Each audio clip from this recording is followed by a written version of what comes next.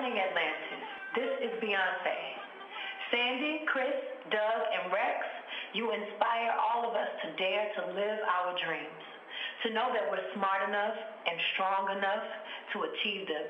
This song is especially for my girl Sandy and all the women who've taken us to space with them, and the girls who are our future explorers. This Flight Day 9 is literally the bonus day that was added to this mission by the mission management team earlier in the week as a result of the ability of Atlantis to have generated enough cryogenic oxygen and hydrogen for its power-producing fuel cells to gain a bonus day on orbit. The day will be well spent. This is a critical day of transfer activity for Atlantis' astronauts as they continue to move the better part of 5 tons of supplies from the Raffaello Multipurpose Logistics Module over to the International Space Station to stockpile the station for the next 12 months or so. Just as they were operating it this past Monday to install the module for the beginning of transfer operations, will be loaded up over the weekend. Its hatch will finally be closed late in the day on Sunday, and the stage will be set for it to be demated from Harmony and placed back into the cargo bay of Atlantis on Monday in advance of Atlantis' undocking from the International Space Station, which is scheduled for Tuesday morning at 1:28 a.m. Central Time, 2:28 a.m. Eastern Time, the final undocking of a space shuttle from the International Space Station to complete the 37th and final visit of a space shuttle to the International Outpost.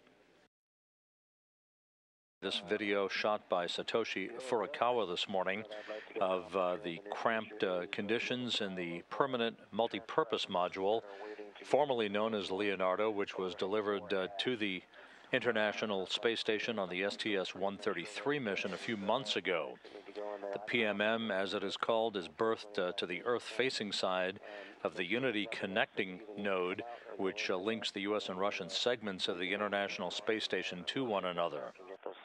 The PMM, designed as a storage closet and a logistics depot, is now almost crammed to the brim. You heard Sandy Magnus refer to that during one of her interviews yesterday with the news media.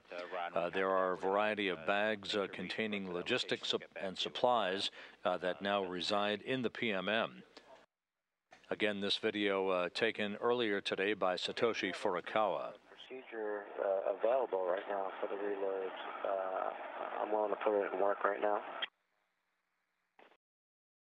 You're watching Expedition 28 flight engineer Sergei Volkov as he performed in-flight maintenance to a bulky gyroscope and its associated cable in the treadmill vibration isolation system. His work proved successful as the gyroscope spun up appropriately, and that will be the forerunner for the TVIS device, as it is known, to be put back in action to support exercise by the station crew members. Again, one of several such exercise devices available for the crew aboard the International Space Station. Atlantis, Houston, air to ground 2 for engineering purposes. Com check through Mila. Hey, Houston, air to ground 2, we have you loud and clear through Mila. Hey, while we have you through Mila, we just want to give a shout-out to the folks who work both there and at PDL.